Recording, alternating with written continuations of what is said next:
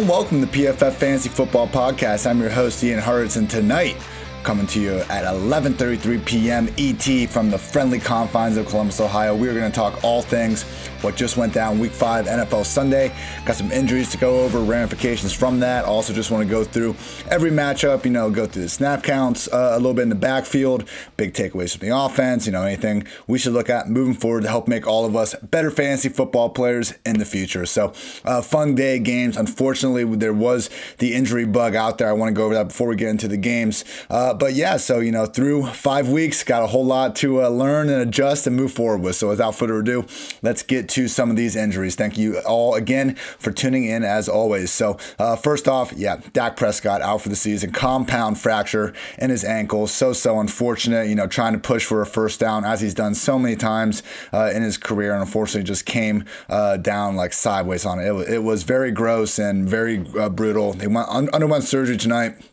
All the prayers out for Dak. Hopefully he makes a full recovery by next year. Obviously, Andy Dalton is going to be the man for the time being. With the Browns, Baker Mayfield suffered a ribs injury. X-rays came back negative, expecting him to be fine, but wouldn't be shocked to see them continue to embrace the run-first offense, both as long as it continues to work and as long as Baker is a little bit banged up. Washington football team quarterback Kyle Allen suffered a shoulder/arm injury. Didn't exactly get an exact read on it, but he apparently was cleared to go back in, at least according to the broadcast, but Ron Rivera stuck with Alex Smith. I mean, whoever's going to be behind that offensive line moving forward, going to be problematic either way. Dalvin Cook suffered a groin injury, first play of the third quarter Sunday night.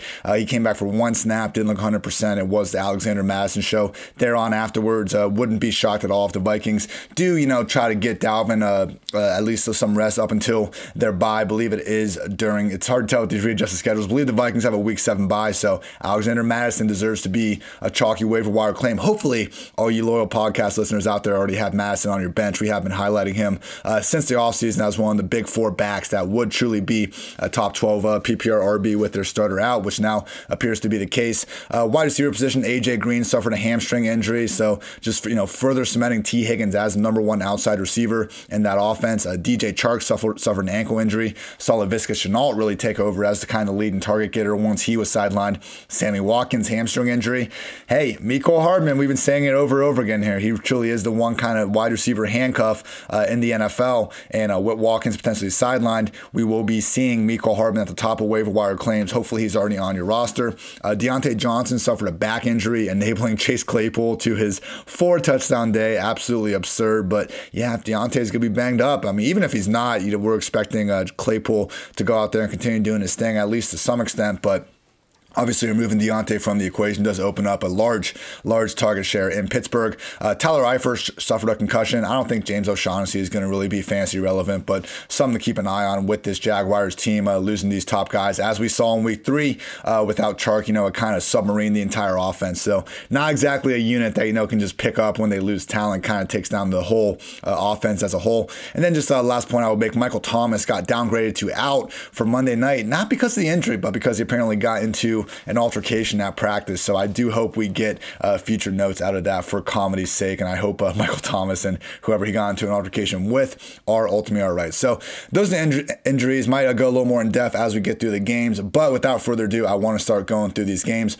Because there were only 11 today, I was able to have an eye on pretty much every single play, trying to watch 2 at once live, and then as soon as 4:15 comes around, I'm trying to grind through the Game Pass condensed versions as well. So if you hear anything wrong, feel free to @me on Twitter @iHeartits. Let me know. We're all trying to get better here. But the following is, my notes and key takeaways from the games today. So first up, Browns beat the Colts 32-23.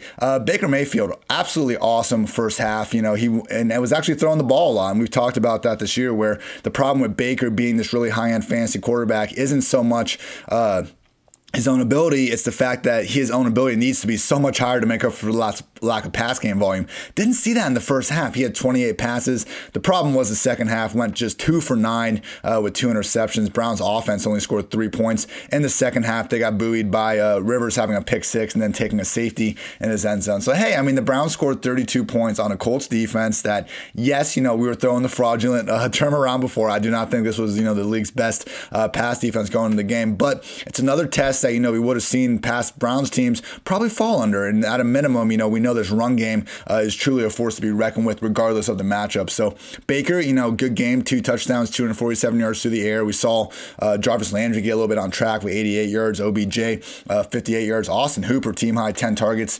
57 yards, but just don't get used to seeing this much volume, and it really wasn't all that much, and a lot of it came from the first half. So again, this team wants to run the ball. They're going to do that as much as possible. Pretty much same, kind of takeaway from the Colts side of things. I mean, even in a game that they were trailing for most of the second half, Rivers only threw 33 passes, 2 of them were picked, neither interception. You can exactly say a good thing about the pass. I mean, Rivers did have a couple nice deep balls, one to Marcus Johnson, one to Ashton Doolin, but, with T.Y. Hilton, 6 catches, 69 yards on 10 targets, being really the only passing game option to get any sort of consistent looks. It's just going to be tough to expect much from anyone other than Jonathan Taylor in this offense. So that brings us to our running back discussion. Snap counts in this game. Kareem Hunt was at 69%. D'Ernest Johnson, 31%, but Kareem Hunt had 20 carries and 4 targets, dominating the usage. It was not this close, honestly. I mean, it was the Kareem Hunt show going in the fourth quarter, and then he started dealing with some cramps that did not appear to be serious and won't keep him out, any additional weeks. But without those cramps, I think we're truly looking at an 80-20, 90-10 snap split situation. So, we talked about this in the podcast this week where D'Ernest Johnson was not going to be the Kareem Hunt to the Nick Chubb that is now Kareem Hunt in this offense, and that was the case I hear. So D'Ernest Johnson, really hope he didn't blow a bunch of fab on him. If Hunt just suffers a new injury and he's out, okay, that's fine, but that's not the situation we're in right now. D'Ernest Johnson is clearly the number 2 back in this offense. It is not a 1A, 1B situation without Chubb. There is clearly the Kareem Hunt show, and he deserves to be treated as a top 6 fantasy running back as long as Nick Chubb is out. With the Colts, Jonathan Taylor, 56% snaps, 12 carries, 2 targets. Naeem Hines, 38% snaps, 3 carries, 4 targets. Jordan Wilkins, only 4% snaps. So again, last 3 weeks, the Colts have been trailing just by multiple scores going in the fourth quarter. Wasn't the case this week, and because of that, we saw it condensed to more of a 2-back backfield. Good signs for Jonathan Taylor moving forward. I thought he looked good out there. Only had a long run of 10, but converting 12 carries is 57 yards. Consistent, nice chunks. And again, we're going to see bigger days here on out from Jonathan Taylor. He's still been an RB2, to start the year, top 20 back, but obviously we have higher expectations here moving forward. Our PFF Lilly stat of the matchup is in regards to OBJ. Career high average target depth right now, over 14 yards, and his wide receiver rating, which, just kind of takes into account almost every single target and just not necessarily fantasy production, but how valuable he is to the team. Highest mark since 2015. The problem, his yards per route run is the second lowest mark of his career, and it's the first time he's ever had a catch under 50% right now. So, I like Beckham in the spot in DFS this week, but I maintain the same kind of view of him season long. He's unfortunately more of a boom or bust receiver than his talent suggests because of the offense he's in. So Beckham, we're going to see the blow-up games like he had against the Cowboys because he's that good of a player, and they're using him in this, field-stretching role. But just realize this role isn't all that conducive to, every week consistency. Moving on, we got the Panthers defeating the Falcons 23-16, continuing to look good. A lot of it continues to be because of Teddy Bridgewater. He ended up going 27 for 37, 313 yards with a pair of scores. Didn't see the rushing upside we saw last week, but still, this is going into this game. Joe Brady was PFF's number 3 highest graded play caller, and you just see this situation more and more week after week, how good it is for Teddy Bridgewater and how, happy he should be that he didn't, take that Miami Dolphins. Not to crap on the Miami Dolphins organization, and I think they have been, looking a little sharper over the past 2 years, some decisions they made. But I'm just happy that Teddy has found himself in a good organization, in a good passing offense, because they're getting the most out of his talents right now in this Panthers passing game. Again, facing with the less continuity than anyone going this year. It's amazing that we're in week 5 and they are already as advanced as they are. DJ Moore week finally came to fruition, had an awesome 57-yard touchdown where ran a little pivot route, got away from his guy, and just outran everyone else. This is the wild part about DJ. Going in, it's been the reality that he's more the field stretcher guy in this offense. It's Robbie Anderson getting more of the underneath intermediate targets. DJ Moore's the one that was top 11 in air yards going in this week. But we saw with this game, in addition to those air yards, he has that yak ability that we've seen since his rookie year. So Robbie was still number 1 this week, 13 targets, only 5 for DJ. Robbie had over 112. He had 112 yards exactly. But again, this is a 2 wide receiver heavy offense. Continue to treat both Robbie and DJ Moore as top 20 options at their positions. On the Falcons side, I think Matt Ryan, not looking good. He's struggling. Julio was out again. And, I look back at some of his game logs from past years when Julio was also out, and you had to go back to 2016 to find that instance. And obviously, that was when Matt Ryan won the MVP. He was just fine without Julio that year. So I'm not saying that, Matt Ryan is purely a product of Julio. I don't think that's quite the case here. But I do think if you look at this Falcons offense, they are just one injury away, as they have right now, from being, very ordinary at that spot. So, we did not see Zacchaeus have the same sort of bounce back. Not bounce back, just he had a good performance last week, wasn't able to continue that on. Russell Gage looked a little banged up with his shoulder out there. He only had 16 yards. No receiver had over 30 yards, except for Mr. Calvin Ridley, who caught 8 of 10 targets for 136 scoreless yards. So, death, taxes, Calvin Ridley putting up numbers with at least 8 targets in the game. We continue to see it. Great stuff from him. Looking at these backfields, Mike Davis dominating snap share, 83% snaps. Had a little ankle injury early on, but was able to come through and continue playing. Guys out there, Christian McCaffrey, who I won't go that far, but truly, it's not just volume from Mike Davis. He actually is making the most out of it. He deserves credit for doing so. I'll have another note on him in a second. And then Todd Gurley, 14 carries, 121 yards, and a score, in addition to 4 carries, 29 yards on the ground. Still only played 7% snaps when we saw Brian Hill and Ito Smith combined for 43%, continue to siphon away some pass down work. But Gurley, to his credit, I know it's the Panthers and Packers rush defense.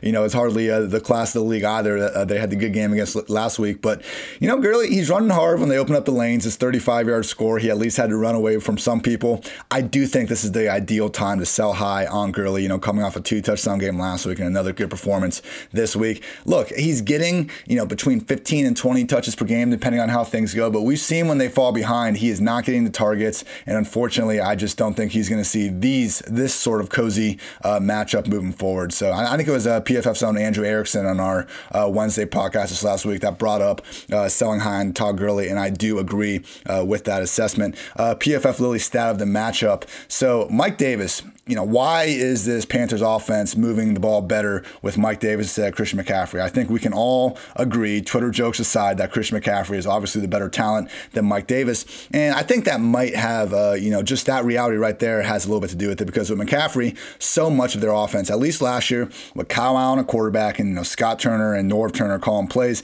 their focus on the passing game was getting the ball to Christian McCaffrey. 54% of his targets came on the quarterback's first read. That was the play designed to throw the ball to Christian McCaffrey. That's not the case this year. We see the ball going to Robbie Anderson or DJ Moore. Just 34% of Mike Davis's targets have featured him being the quarterback's first read. So, situation where, when Davis is getting his targets, it's usually within the constructs of the play, and it's getting the ball to him space. So McCaffrey, I just think it was a little bit easier for defenses to kind of tee off on that and game plan against it. So hopefully McCaffrey, healthy, comes back in this offense, comes into the Davis role where he's still getting fed. He's still getting a ton of targets. Only Alvin Kamara has more targets than Mike Davis this year, but he's just not getting force-fed them in the same way, and because of that, we've seen them be much more effective. Moving on, big time upset of the day. Raiders 40, Chiefs 32. Awesome game. I cannot say enough good things about Derek Carr, everyone. And this is coming from someone that used to not be able to say enough bad things about Derek Carr. The guy's playing great this year, and I've been trying to give him all the credit in the world for doing so after having some inconsistent first years in the league. It's never really been about Carr's ability. It's just that he has not thrown downfield. He's been good when he does throw downfield. The guy just consistently rates and ranks towards the bottom half of the quarterbacks, not the bottom 5-10 guys in their deep ball rate. But this week, I don't know what it was. Maybe it was the Chiefs just daring him to do so. Maybe it was John Gruden kicking his butt in meetings where he decided to throw deep. In weeks 1 through 4, Carr completed 5 of 9 of his passes to at least 20 yards downfield for 155 yards, 1 score. In week 5 alone, he completed 4 of 6 such passes for 219 yards and 2 scores. Henry Ruggs had a pair of deep catches, most notably a 72-yard bomb that Carr put right on the money. Nelson Aguilar had a 59-yard touchdown. Remember, last week, should have had a 55-yard touchdown as well, but it got nullified on an iffy illegal formation penalty. Even on a 3rd and 18, Carr was able to buy a little bit of time and throw a deep ball to freaking Hunter Renfrow for 42 yards. So truly saw him, with a more focused effort to get the ball downfield. And because of that, it helped open things up for Darren Waller, who had 48 yards and a touchdown underneath. And even, Jalen Richard and some other guys in that part of the game. So they couldn't run the ball, which we expect them to be able to do against, the league's single worst defense and yards before contact allowed. But it didn't matter. All the credit in the world to Derek Carr. The guy's playing great. And, while everyone is out there chasing Andy Dalton on the waiver wire to try to replace Dak Prescott, don't be afraid to go get Derek Carr. I think Andy's okay. He's always been a sum of his parts quarterback, and right now his parts are, playing at a very high level. But Derek Carr has been playing really well this year. They got some weapons. John Gruden's doing some good things. Don't sleep on this Raiders offense continuing to provide a fantasy-friendly quarterback. In the backfield, Josh Jacobs ended up still, dominating snaps, 64%, 23 carries, 77 yards, 2 touchdowns. Long run of just 7 yards. I mean, he just could not consistently break free, but was able to make the most of the goal line opportunities with the 2 scores. Devontae Booker, shout out, having a 43-yard run, but was not consistently involved. On the other side of the ball, Patrick Mahomes, I mean, the guy throws for 340 yards, 2 touchdowns, had an interception trying to force the ball down the field on a 4th down. But, I'm going to put together a clip on Twitter this week. He had 5 or 6 incomplete passes or plays that just didn't count that were just absolutely absurd throws. He had a pass that must have gone a good 70 yards in the air to Tyreek that barely got knocked down. He threw a 60-yard touchdown to Tyreek on the 2nd or 3rd play of the game that got nullified on a pretty iffy-looking holding penalty. Just one, kind of rollout where he's making defenders miss and then throwing the ball back across the field. One amazing play after another. Just amazing what this guy can do on an every week basis, even in a game, that didn't go the way the Chiefs wanted. Obviously, it wasn't perfect for Mahomes. The guy barely completed, 50% of his passes, took 3 sacks, wasn't able to, get the win. But obviously, no concerns moving forward. And this was just a game that really showed off Mahomes' I think, just overall athleticism more than anything. So with the receiver core, again, Tyreek Hill's day could have been much bigger if that 1 touchdown would have counted. He did find the end zone anyway on the ground, which was good to see. But Sammy Watkins had that aforementioned hamstring injury. Because of that, expect Mecole Hardman to be out there more and more often. With Sammy out, it's going to be Tyreek, Mecole Hardman, and Demarcus Robinson in those 3 wide receiver sets. And Mecole, as we've seen him out there, the guy does not miss when he gets opportunities. So looking at the backfields a little bit, Clyde Edwards-Helaire, 59% snaps, 10 carries, and 6 targets. Darrell Williams had 41% snaps, 1 carry, and 5 targets. They like Darrell in the passing game, but I'm not going to worry about this too much moving forward. Clyde, no, he hasn't found the end zone all that often, but again, this guy continues to rank among the top 10, top 15 backs in the league and most missed forced tackles per attempt metrics. I mean, the guy is going out there. He's usually making the most of his opportunities. I mean, catching his 2 passes for 50 yards. I mean, I'm sorry, that was Mecole. Catching 3 passes for 40 yards. The guy's, it's not like he's getting touches and just falling forward for 2 or 3 yards. He's showing off that LSU spin move. He's making some plays. I know this was the game that we thought he was going to find the end zone a couple times, but look, you really want to sell the Chiefs featured RB1 towards the bottom of his value right now. It's unfortunate he's only giving us RB2 value like Jonathan Taylor, but also like Jonathan Taylor, the role is there that we want. Trust the volume. The production is bound to come inside of this high-scoring offense. So PFF Lilly stat of the matchup goes to Mecole Hardman. Among every player with at least 50 targets since 2015, Mecole Hardman has PFF's single highest wide receiver rating. He's number 2 in yards after the catch per reception and number 3 in yards per reception. Truly, with Mecole Hardman, we just have not seen him have an extended role and not do something with it. The guy is great, and with Sammy Watkins potentially out of the picture for a little bit, expect big things to come from Mecole Hardman. All right, so quick shout out. PFF and Sunday Night Football's Chris Collinsworth is teaming up with one of the best players on and off the field, 49ers All-Pro cornerback Richard Sherman. The Chris Collinsworth podcast featuring Richard Sherman is available now wherever you find your podcasts. They'll provide the most interesting football conversation in sports every single week, and sometimes that means the discussion will venture off the field too. Additionally, Chris will be taking a dive in the game of football as he sees it, inviting in the best and brightest to talk about everything that's happening in the great game of football. So mark your calendars. You do not want to miss the best 60 minutes of insight this season. So please check out Chris and Richard's awesome new podcast. Moving on, though, Cardinals 30, Jets 10. Not the most exciting game of the day, I would say, but hey, we finally saw Kyler Murray boost that yards per attempt and really make some big things happen in the passing game. 380 yards on 37 passes, and also, chipped in his 9 carries for 31 yards and a score on the ground as well. I mean, really impressive. I believe it was second half. I want to say end of third quarter, but at one point, it seemed like Kyler was just fed up with this being a game. Dropped back, just zinged it as far as he could downfield, down the left sideline. Hopkins came down with it. A couple plays later, does a similar thing into the end zone. Hopkins comes down with it again. All in all, Hopkins caught 6 of 7 targets for 131 yards and a score. Truly one of the game's best wide receivers. Continue to fire him up as anyone's idea of a top 3 option at the position. The problem is I just don't know if any of these other wide receivers are truly going to get this every down role, because Larry Fitzgerald continues to play as many snaps as Hopkins, and now Andy Isabella, he's getting a little more run, but that's coming at the expense of Christian Kirk. So even though Kirk went out there 5 catches, 78 yards, I just don't know how sustainable that's going to be as long as they want to continue to get Fitzgerald involved. And then we have Isabella and even Keyshawn Johnson siphoning off some work too. So for now, continue to stick with just Hopkins. I don't think any of these other receivers are super necessary of a bench spot. On the other side of the ball with the Jets, Joe Flacco, not great. He looked pretty good throwing to Jamison Crowder, who had 8 catches for 116 yards and a score on 10 targets. But other than that, just kind of the Joe Flacco experience. Only Crowder was the only receiver with over 25 yards. My guy Chris Herndon had a bad drop. Sheesh. And with the running game, Le'Veon Bell, he did come back and play.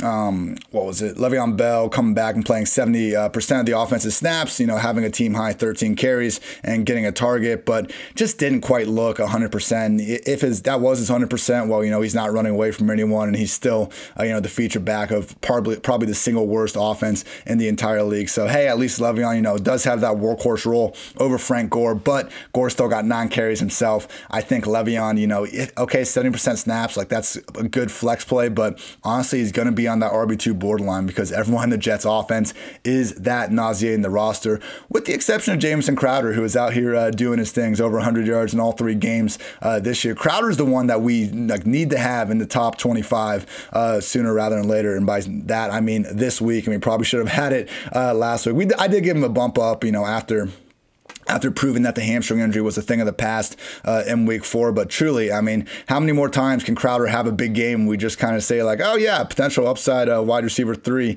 this week. Jamison Crowder in this offense, you say what you will about Adam Gase. The guy knows how to enable high-end slot receiver, going back to his days with Jarvis Landry, even Eddie Royal with the Bears in his year with Cutler. So Jamison Crowder firmly fits that. He's doing big things. Fire him up. You should be starting Jamison Crowder in fantasy leagues of all shapes and sizes. Also on the Cardinals side of the ball, so Kenyon Drake found the end zone. Kyler took mercy on his soul and gave him a little 1-yard read option play, and actually gave the ball this time to get Drake the goal line carry. It might not have been read option, but either way, gave Kenyon Drake a goal line carry, and he got a score. Chase Edmonds was the more impressive back, though, by far. 5 catches, 56 yards, 3 carries, 36 yards. It wasn't like there's a ton of shake and bacon going around. This Jets defense was just kind of allowing some wide open rushing lanes that Edmonds was running through. But you know what? Big gains are big gains, man, and Kenyon Drake wasn't the one exactly picking them up. So this still was Drake's backfield. He played 68% of the offensive snaps. Edmonds was there at 40, but seeing a little bit more 2 running back formations was good from Edmonds. And honestly, if Edmonds keeps up this 5+ target per game role, he's already carving out a little bit of standalone value on his own. So I don't think the takeover that a lot of people have been calling for, is particularly imminent. They still like Drake. They're still going with Drake, but just realize Edmonds is looking good. And if Drake misses any time, or if Kingsbury, decides screw it, we're going with Edmonds, this is truly going to be anyone's idea of a fantasy RB1 moving forward.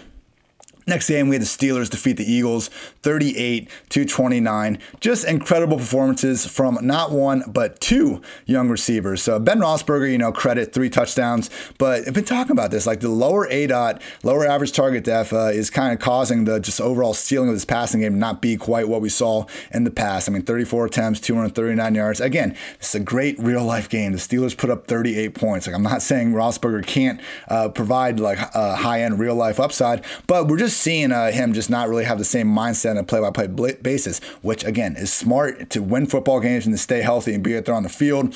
But just kind of reminded me of something I heard on a Thursday night broadcast. I believe it was Troy Aikman talking about Brady being with the Buccaneers now, and he said that in New England, when Brady was passing, he would go from short to long. If he looks at James White in the flat and he's open, he's throwing it to James White. He's never getting to Chris Hogan or whoever's running downfield. Now in Tampa Bay, apparently with Bruce Arians wants Brady to start downfield with Mike Evans and then come down to Keyshawn Vaughn or whoever is in the flat. So, I'm not saying Roethlisberger has made that switch, but just to me, it kind of made sense to me that's what I was seeing, because Roethlisberger, he is out there. He's throwing it short way more often, way more willing to, get the right matchup line of scrimmage, get the ball out of his hands, pick up a gain. He's not, we still see a play every now and then where he's holding the ball, shaking dudes off in the pocket before uncorking one. But, career low average target depth. Right now, he is, more than happy to get the ball in the hands of his playmakers. And that playmaker is Mr. Chase Claypool. 7 catches, 110 yards, 3 touchdowns, long of just 35. I mean, it wasn't like he was just, ripping off massive play after massive play. There was certainly some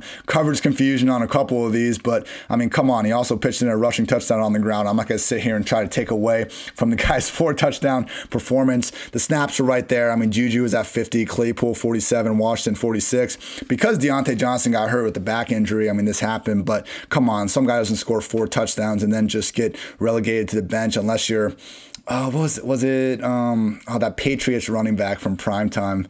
I forget the name, but you guys know what I'm talking about. Unless you're that dude, Jonas Gray, was that it maybe? Unless you're that Patriots running back, you do not score 4 touchdowns and then hit the bench. I'm pretty confident Chase Claypool is not that guy. I hope everyone that had, the offseason statement that Chase Claypool is a tight end, ended that statement with saying he's going to be the best tight end ever, because this dude is an absolute beast. And it's going to be more good things to come. Even if Deontay Johnson comes back, I would just be shocked if James Washington keeps a spot in through wide receiver sets. Not even because Washington's been that bad this year, but Claypool has been that good. He deserves to be a number 1 wide receiver ad of the week on waivers.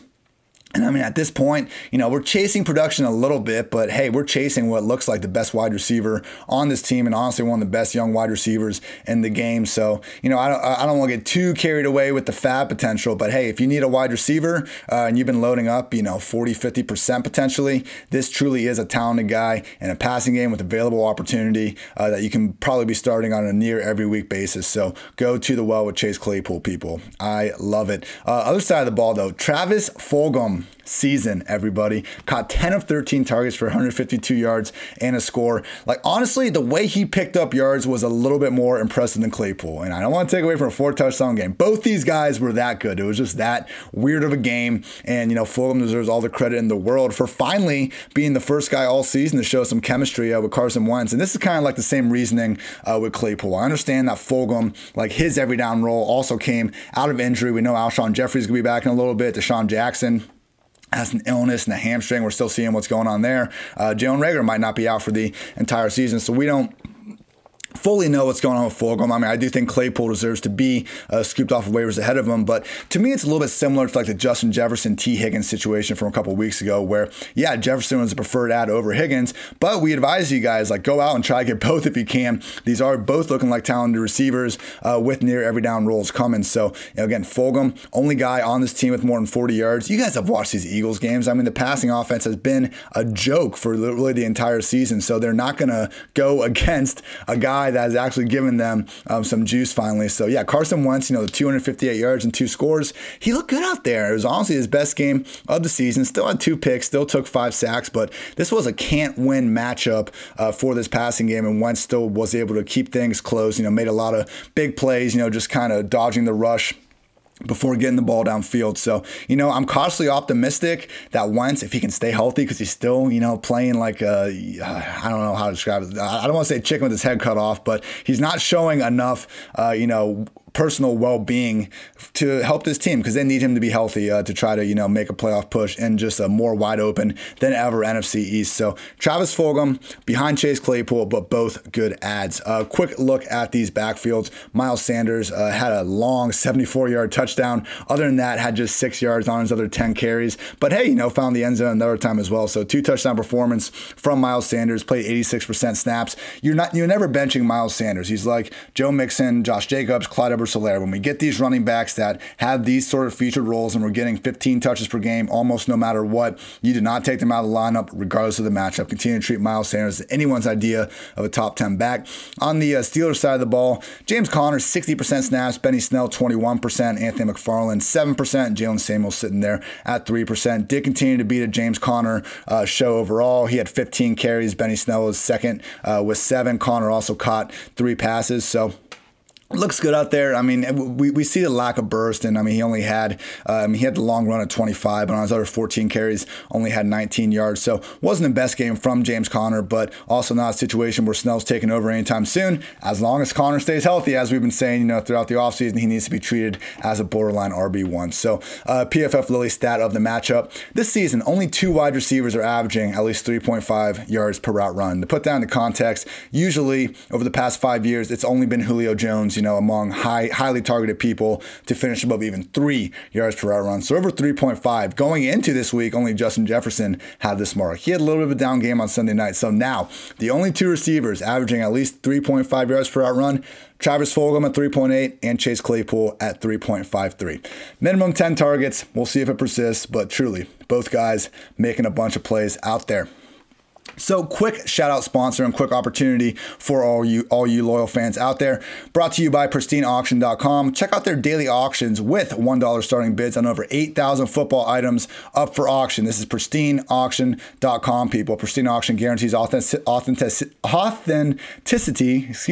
on every product. Use code PFF for $10 on your first invoice. And thanks to the fine folks at pristineauction.com, we are currently giving away a signed Amari Cooper jersey. So rate and review the podcast, and we will be choosing a winner next week. Thank you to the fine folks at pristineauction.com. Moving on, we got the Rams knocking off the Washington football team 32-20.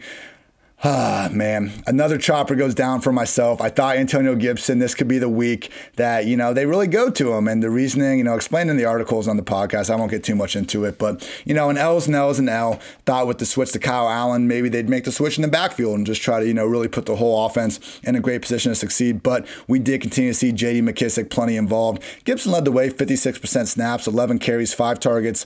But, McKissic, 50% snaps, 1 carry, 8 targets. Not quite giving Gibson that true CMC ceiling role that we're hoping for at some point. Honestly, in this matchup, talking on the PFF pregame show, the thought was could Aaron Donald and Jalen Ramsey single-handedly take over this game? Didn't think, it would exactly go that way because, hey, we've seen other offenses at least move the ball a little bit. I just, didn't have too high of expectations for this Washington offense, but I thought, maybe they could get over 108 net yards on the day. Wasn't the case. I mean, Alex Smith, 9 of 17, 37 yards. He took 6 sacks, all the credit in the world for his comeback story, and he should get the Comeback Player of the Year award with that first snap. But my goodness, I mean, to have a 3.2 QBR in this game, I mean, it was just a disaster. Every single play was seemingly, let's see how quick we can get the ball out of the hands. And I mean, look, the offensive line wasn't helping matters, but Kyle Allen did fare a little bit better before he was forced to exit. 9 for 13, 74 yards.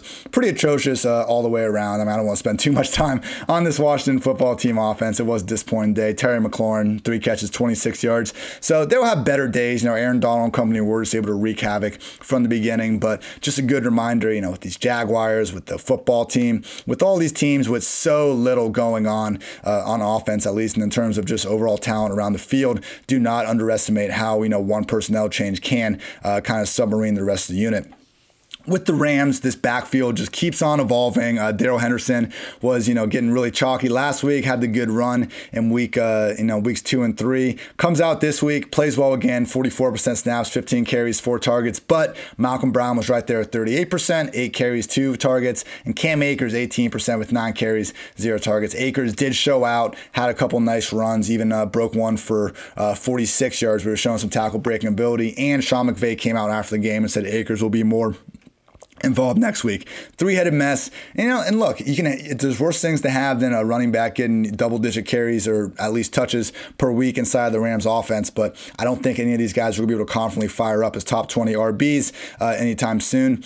Jared Goff, credit to him for continuing to do his thing when given time. This year, he is 7 for 10 for 224 yards, 4 touchdowns, and just 1 interception on throws, at least 20 yards downfield this season.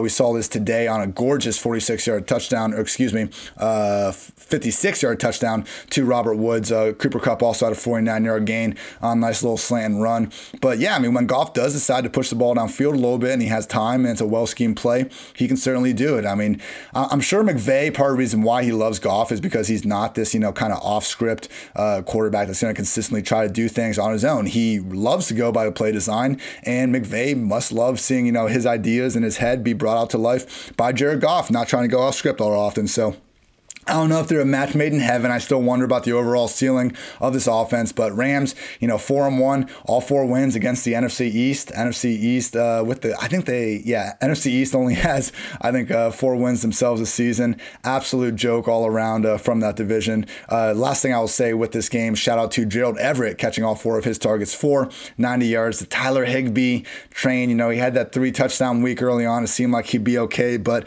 honestly, Gerald Everett looks like the better one out there, and they are using him as the higher-end receiver. So Higbee, he's not useless or anything, but we got to kind of get him out of that top 6, top 7 range. He is more of a borderline tight end 1 moving forward with this usage. PFF Lilly stat of the matchup, 91% of the Washington football team's receiving yards were after the catch. They had a 4.2-yard average target depth as a team. Those are both season low marks for any given week this season. Again, a great story with Alex Smith, but if this is the way this offense is going to function, we're not going to be able to use anyone in Fantasyland. Moving on, Ravens beat the Bengals 27-3. This was a beatdown. Mentioned before, my quarterback rankings article last week that, Burrow, we have this game. We have 2 more matchups against the Steelers, I believe, in week 10 and week 15. And other than that, fire him up as a QB1. But this was not the week for it. Luckily, the second Ravens matchup comes in week 17, so we don't have to worry about it. But look, he got pressured on 54% of his dropbacks. Like, that's not going to work for pretty much anyone, particularly not Joe when his receivers are struggling to separate as well. Obviously, he did not have a good game. He did not make good decisions out there. Threw one horrendous pick, had another bad pick, and taking 7 sacks. I've done some studies this year on quarterbacks with high pressure rates and quarterbacks that also have quick release times, because some guys like Joe and like Dwayne Haskins are actually getting the ball out pretty quick despite the pressure. But 7 sacks or 7 sacks. Unfortunately, we got to live with this offensive line for the season with Burrow and company. So Joe Mixon couldn't get things going. 24 carries, 59 yards. But people, the usage for Joe Mixon was very encouraging. 7 targets, 77% snap rate in a game that the Bengals, were down multiple scores for almost the entire time. So the fact that Mixon played this much over Giovanni Bernard, who only played 23% snaps, 2 targets. Great sign that they are truly giving Mixon this every down role moving forward. And look, I know we already had the breakout game against the Jaguars. The time to acquire Mixon was a few weeks ago. But if people are still kind of looking at this game and wondering if Mixon can be that top back, if he has this type of usage moving forward, we're talking legit top 5 potential. Okay, we'll probably rank him closer to that top 8, top 9 range. But either way, this is definitely someone you want on your fantasy football team. Other side of the ball, Lamar Jackson, 2 carries for 3 yards. This was the only other start that he's had with fewer than even 7 rush attempts was week 1 in 2019 against the Dolphins, when they just didn't even need to put the foot on the gas. I think they had like 42 points by halftime. So it's concerning for fantasy football land. 19 for 37 passing, 180 yards and 2 scores. They won 27-3. This wasn't an issue in the game. I understand why Lamar didn't necessarily feel the need to take off, but you saw the game plan, them, giving Mark Ingram 11 carries, Gus 7. They weren't putting Lamar, as many kind of option situations, it seemed like. And clearly the knee problem that, has been told us that wasn't that big of a deal throughout the week. And it wasn't a big deal in that Lamar was out there starting, but it's impacting the way he's going to be running around a little bit. So until we see a game where Lamar's going to go out there at double-digit rush attempts again and, be used as the true, game-changing talent that he is, it's going to be tough to treat Lamar as a top 5 quarterback at the position in some of these weeks. Like, look, he's still going to be starting if you have him out there, but, for those that are just blessed with these incredible problems like Lamar Jackson versus Josh Allen, Kyler Murray, Patrick Mahomes, I think I'm going to have to take those guys. And yeah, he'll probably still be in the top 5. I think I'm probably overreacting a little bit, but just truly, what makes Lamar Jackson so special as a fantasy football quarterback is his rushing floor. And 2 carries and, even 5, 6 carries is not going to give that same sort of floor and that same sort of locked in overall QB1 treatment. That's all. It's not that Lamar is going to, fall apart as a fantasy quarterback without this, but it could be the difference between, consistently ranking him as far and away the number 1 guy and, putting him closer to that number 5 range. Running back room remains an absolute mess. Ingram at 31% snaps. Team high 11 carries. Gus Edwards 39% snaps. And J.K. Dobbins 29% snaps with just 1 carry and 3 targets. Dobbins 1 carry goes for 34 yards. The guy looks awesome out there. And again, it's not like Gus Edwards and, Mark Ingram are liabilities at all. Gus didn't have his best game, but he's been playing some good ball all season. I do just wonder at some point, you can tell that Dobbins is the second most explosive guy in this, third most explosive guy in this offense, maybe second. Lamar, Hollywood, and J.K. Dobbins are the most explosive guys on this offense in some order. I wish they would go more out of their way to get Dobbins the ball, but he is someone that, while I would like to hold him on the bench in the hope that after a bye week or something they really do scheme their offense around getting him 12 to 15 touches per week. If you got these injuries and you just need to let someone go at bye weeks, J.K. Dobbins is not someone that's going to be giving you much standalone value at the moment. So don't mind getting rid of him if you need to. With the wide receivers, Marquise Brown finally found the end zone, 6 catches, 77 yards, and a score. Could have had another one potentially. Looked like he had some alligator arms, but one man's alligator arms is another man's hospital pass. So tough to know who to blame that one on. And then Mark Andrews, 6 catches, 56 yards, and a score. This takes us to our PFF Lily stat of the matchup because Mark Andrews, league high, not tight end, league high, regardless of position, 15 receiving scores since week 1 of 2019. Mike Evans in second place with 14. Kenny Golladay in third place with 13. Mark Andrews is a legit flex, and I mean that in terms of DFS. You don't need to treat him as a tight end. This guy is a legit high-end producing stud receiver. Obviously, he's number 3 tight end, weekly behind Kelsey and Andrews, but just truly, it's not just at the tight end position that Mark Andrews is great. Regardless of positional designation, Mark Andrews, fantastic receiver.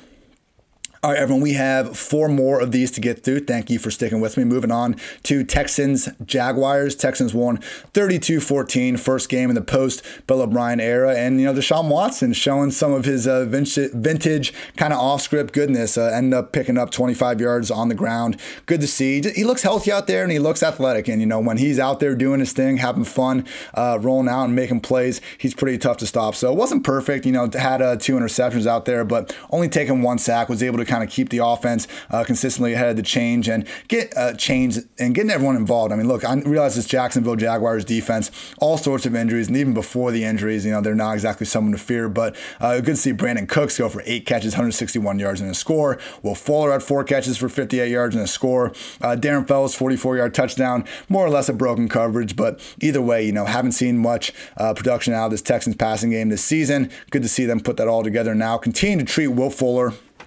as, this borderline wide receiver 1, top 15 option at the position. He had the goose egg in week 2, hamstring induced or not. He's now had, 4 of 5 weeks this year where he's put up big time numbers, with over 100 yards or a touchdown. So continue to fire up Will Fuller and Brandon Cooks. We know that, these types of outcomes are available, which is great, but we also know what happened last week with the goose egg is there. So I don't think he's quite as locked in as Will Fuller at this point in terms of, having that weekly floor, but, it is a good reminder. And after last week, we didn't exactly pull the plug on it because he was still out there every snap. It was just a good reminder and a good matchup what anyone can do when they're on the field full-time with Deshaun Watson. So Randall Cobb, only 6 catches, 47 yards. I think it should be, Fuller, Cooks, Cobb ranked more weeks than not, but we'll see. It's going to depend on the matchups, but as we've talked about, the Jaguars do have a lot of the Texans have a lot of enticing matchups coming up.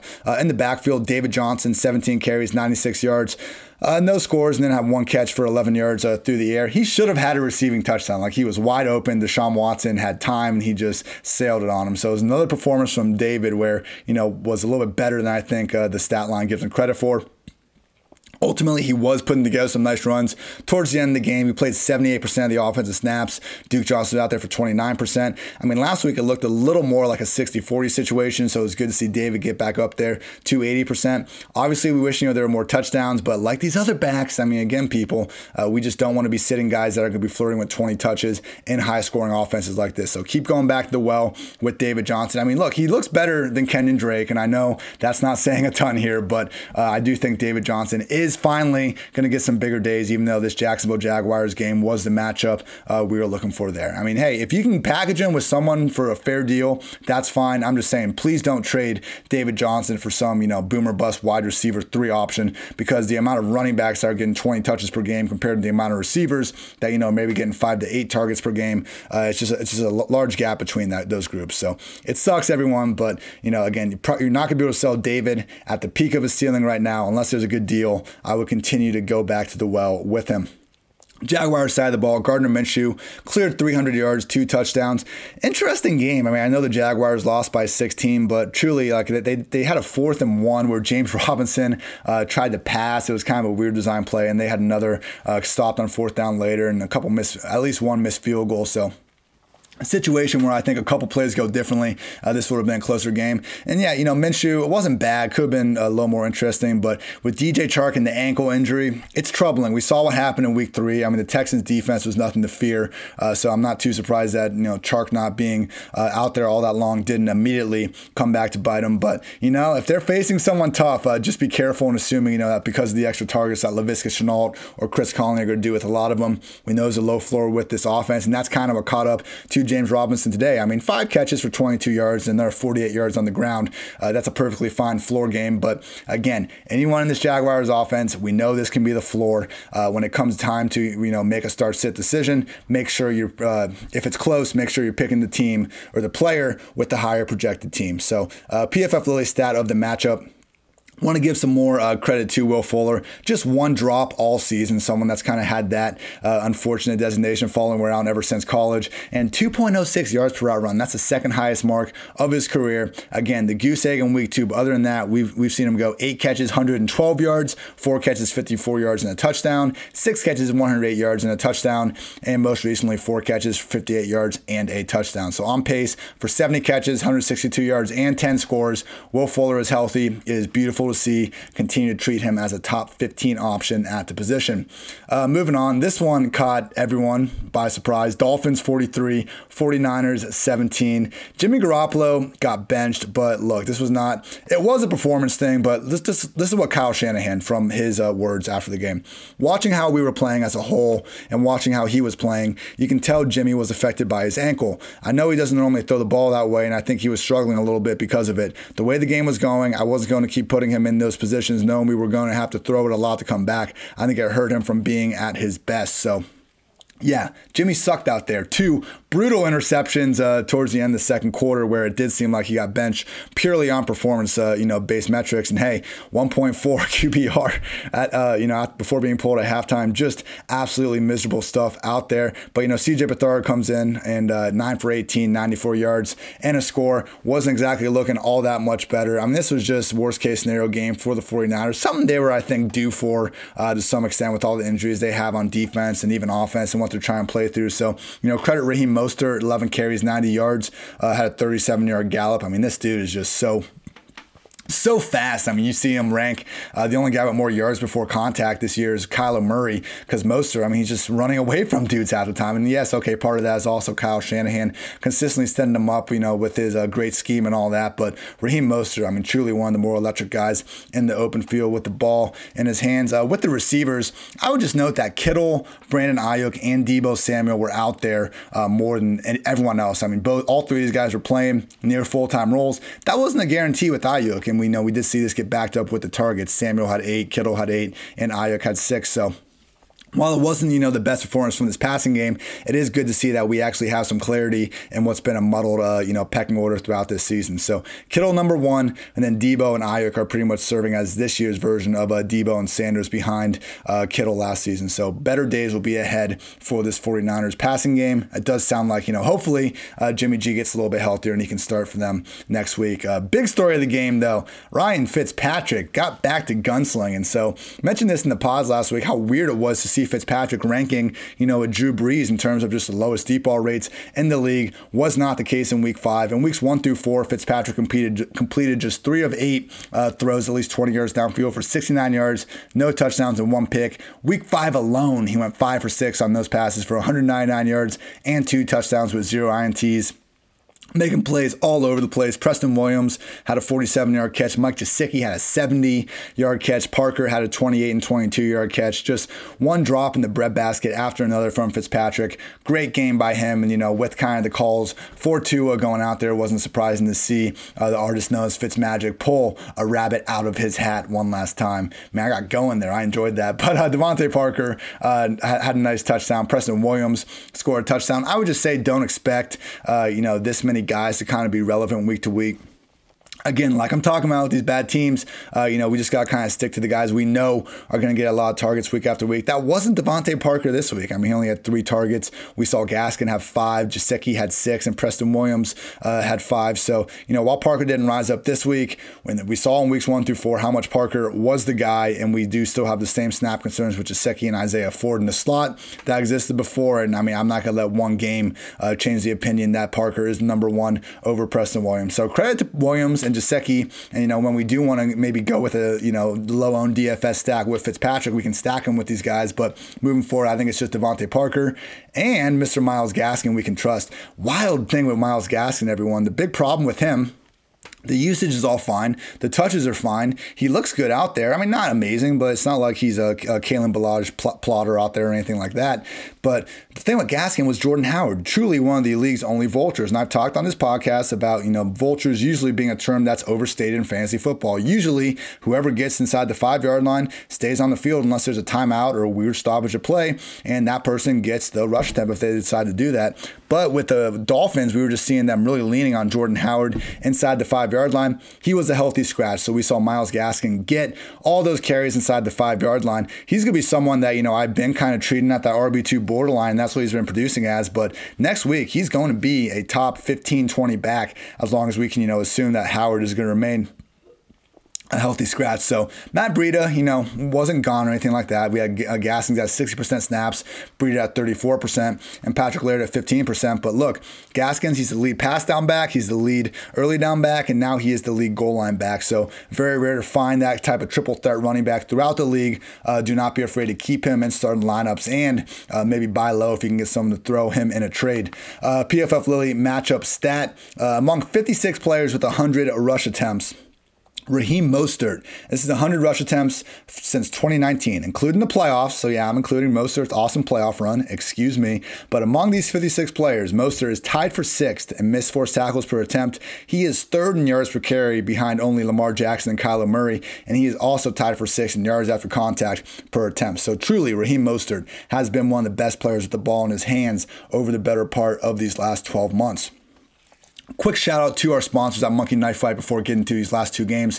Any first time depositors that go to Monkey Knife Fight and put in at least $20 in their account while using promo code PFF will receive a free PFF Edge annual subscription. That's a $40 value for just $20, and you get the chance to turn that $20 into even more money playing daily fantasy and prop games at one of the fastest growing fantasy sports sites in the USA and Monkey Knife Fight. So go to Monkey Knife Fight and deposit your $20 with promo code PFF today to receive your free PFF Edge annual subscription. Love the people and fine folks at Monkey Knife Fight. All right, Cowboys beat the Giants 37-34. Talked about this before. So unfortunate with Dak. A compound fracture and dislocation in his right ankle, trying to fight for some extra yards. I mean, this has always been, one of just I think top qualities with Dak, and it's dangerous, but, you go back to that Seattle win in the playoffs when he went flipping head over heels on like the 3rd and 15 to get the first down. Just so many other times where there's been a linebacker or a safety, 3 yards ahead of the first down marker. And Dak, who's always been a big dude, who's never missed a game, just puts his head down, tries his hardest to run him over. And I'll tell you what, a lot of time he gets there. So this play, just getting outside, I honestly thought he had a chance to turn the corner. He was throwing one of his good stiff arms, and unfortunately he got brought down awkwardly. So per PFF's Mario Pilato, the injury isn't career threatening, which is good. It did require surgery Sunday night. Just prayers up for Dak. Hopefully things get better, but it will be the Andy Dalton show moving forward. He did good in relief, 9 of 11 passing for 111 yards. Certainly benefited from his receivers making some great plays, but hey, that's the reality he's in right now. And honestly, Andy Dalton has always been a sum of his parts quarterback. In 2015, which was his best career season, that was the year the Bengals had A.J. Green, Mohamed Sanu, Marvin Jones, and a healthy version of Tyler Eifert. And he wasn't spectacular, but he got the job done. This was the most prolific we saw him be with the Bengals. I think we'd all agree that this offense is even a step up above that with CeeDee Lamb, Amari Cooper, and Michael Gallup, and obviously Ezekiel Elliott in that run game. Would just note that, come on, guys, we're going from Dak Prescott to Andy Dalton. There's going to be a drop-off all the way around, and don't forget this offensive line, without their starting tackles, has not been the same unit throughout this season. So, Dalton on the waiver wire, I get it. I think he's going to be a top 15 quarterback here more weeks than not, but, I would not go out of my way to blow 50-60% fab on this guy or anything like that.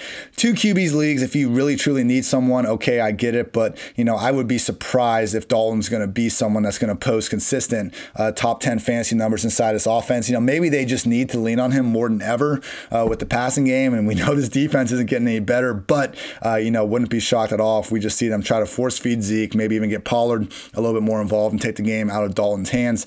I mean, look, it's still Andy Dalton here, and I know he hasn't been playing with the best teams in Cincy recently, but just can't overstate how good Dak is. This is anyone's idea of a drop-off. It's going to impact the entire offense. The Cowboys are objectively a worse team without Dak Prescott under center. And, hey, maybe CeeDee Lamb, Amari Cooper, Zeke, even Michael Gallup, who made some fantastic plays down the catch. These are great players. They're going to keep making big plays, but at a minimum, just these thoughts of particularly the passing game, just having this consistent high-end production, I think it's going to be a thing of the past. Ezekiel Elliott, he's going to continue to be a top 5 back because he's got that coveted early down, goal line, and pass down back role that we're looking for. So, things don't change too much with Zeke. Maybe even his touchdown equity potential goes up because if you just kind of look at his career, Dak has been someone that's more than willing to take off rushing near the goal line. But on the other side of the coin, the Cowboys will probably be inside the 10-yard line a little bit less without Dak leading them down there. So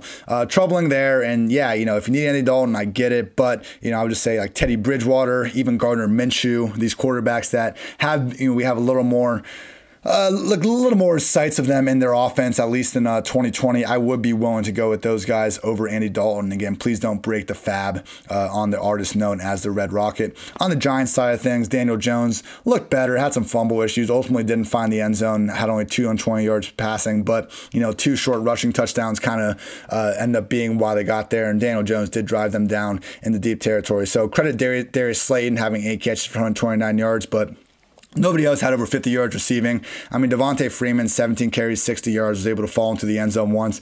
Didn't even have a long run over 9 yards. I mean, it was a situation where best possible matchup, credit to Freeman for racking up 87 total yards. But, hearing kind of Romo on the broadcast talking about Freeman showing off this, new juice and all that. I mean, look, we saw Dearness Johnson have an awful lot of juice against his Cowboys defense last week. Still not a situation where I think we should be looking to really consistently roster anyone with this Giants offense. I mean, even though they did have the 34 points, a lot of this was in large part thanks to some of the turnovers from the Cowboys offense and just the Cowboys defense being as brutal as they are. So, Giants, it will be easier matchups moving forward, but some of these, 2019 big game stats from Daniel Jones, this was the week we probably should have seen that. And, hey, we did see Darius Slayton and Freeman have doable games, but even these guys, I mean, Freeman, to me, he's going to be more of a touchdown dependent RB3 moving forward. He still only played 53% of the offensive snaps. We had Deion Lewis taking away pass down work and Wayne Gallman staying involved as well. So, At some point, I think they're going to realize Gallman's a better option at the position. But for now, Freeman, again, he's going to be at best an upside RB3 in this offense. PFF Lily matchup stat. Zeke is on pace for 19 touchdowns this year. That's what I was talking about. Maybe with Dak being gone, they actually could lean on Zeke just even more inside the 5-yard line. But just interesting that he's gone 16 touchdowns and then 9 in 2017, 9 in 2018, and then 14 in 2019. So Zeke truly is finally having that season where his touchdown regression is getting up there with his just absurd workload that he's always have. All right, final matchup here. Really fun Sunday night game. Seahawks beat the Vikings 27-26. Vikings had a 13-0 lead at the half, and then Russ came out and just started cooking everybody. He hit Disley for a touchdown, Metcalf for a touchdown. Had another chance for one to Metcalf with a better ball in his defense. He was under a lot of pressure on that play and, kind of gave him a chance to run underneath, but wasn't quite able to get there. So it was just scary how quickly this offense got back in track after a first half where they weren't really able to do much. And, Chris Carson took a carry up the middle, broke a tackle, and scooted on in 29 yards to a score. But 27 second half points from the Seahawks, seeing Russ put up the points in that much of a hurry. This truly is, maybe the scariest team in the entire NFC, them or the Packers. I think we'd all have to agree those are the two favorites for the time being. And yeah, I can't say enough good things about DK Metcalf too, because on that last drive, I don't know if it was 20 or 30 targets. It was probably closer to 5 or 6 realistically, but truly Russ just, with the game on the line, 4th and 10 from inside his 20, he just lofted one up to Metcalf for 39 yards. And then, on 4th and 5 at the end of the game, he went to Metcalf, and this was right after Metcalf had a drop. Some people actually thought it was a touchdown. I did think the defender kind of got their arm in there, but honestly, who knows? All I know is that Dez caught it. But regardless, they went back to Metcalf on the 4th and 5. He was able to make a nice catch, even better throw from Russ. So, the Russ to Metcalf combination. We're going to see Lockett, continue to have big days too. He only had 4 catches for 44 yards tonight. He'll turn around. He'll have some bigger performances moving forward. But truly, DK Metcalf, anyone's idea of a top 5 fantasy receiver at the moment, as long as Russ is truly leaning on him as his undisputed number 1. On the Vikings side, this was the first time all year that Kirk Cousins had to air things out. 39 pass attempts. Was talking, going into this, how he was throwing downfield, but just not very often. Fewer than 30 attempts in each of the first 4 games of the season. And, credit to Kirk for making some big-time throws. It didn't get a lot of explosive plays, so he had to consistently kind of work the intermediate areas of the field, and none of it was easy. But Adam Thielen, 9 catches for 80 yards and 2 scores. Only had a long of 14. Justin Jefferson, 3 catches, 23 yards. Irv Smith, 4 catches, 64 yards. So, not the biggest performance from everyone, but again, we did see Kirk put them in a position to win. The Vikings did have a 4th and 1. Right at the 2-minute warning pretty much, or if they would have picked that up, would have put them in a chance to just leave with a complete victory. So I like the call to go for it. Unfortunately, Madison got stuffed on the attempt, but Kirk Cousins did do enough to win this game, which is unfortunate. It didn't work out that way for him.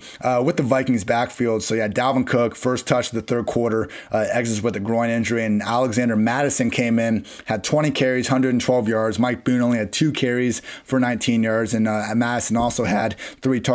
So did a lot of podcasts this summer, but probably the most informative one I did just for my own, learning more about fantasy was with a Vikings beat writer. And one of the questions I asked him was, okay, if something happens with Dalvin Cook and we have Alexander Madison stepping up, do you think he's going to have the same Dalvin Cook role, or are we going to see Mike Boone come in and take some early down work, or even Amir Abdullah come in and take some pass down work? And he could not have been more, assertive about Madison being the 3-down back if Dalvin Cook misses time, which is looking like that is certainly on the table right now. And, the big point he made was that the coaches were just so impressed with the strides Madison had made in pass blocking and how they felt, comfortable leaving him on the field for all 3 downs now, which wasn't necessarily the feeling they had in 2019. So truly, Madison, I've been preaching this all offseason. There's Latavius Murray, Chase Edmonds, Tony Pollard, and Alexander Madison. Those are our core 4 backup RBs. If something happens to the starter, these guys are going to ball the hell out. And we were going to see that with Madison if Dalvin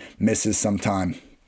All right, everyone, that's going to do it. Thank you all for joining me, as always, on the PFF Fantasy Football Podcast. I am Ian Hartitz. You can find me on Twitter at iHartitz. Articles coming out every day of the week, new pods coming out every day of the week. I love football. I hope you all do too. Always, trying to give you guys the best possible content, best analysis out there. Hopefully, I can hit some predictions right along the way, help make us all some money. So thank you all again for tuning in. We will be back with a podcast Tuesday morning, wrapping up Monday Night Football and going over some waiver wire stuff. So until then, take care, everyone. Thanks for watching the PFF YouTube channel. And if you want to subscribe, all you have to do is push the button. Don't forget everything you get. A little fantasy, push the button. A little green line for the gambling aspects of the game, push the button. College football, push the button. The YouTube channel from PFF.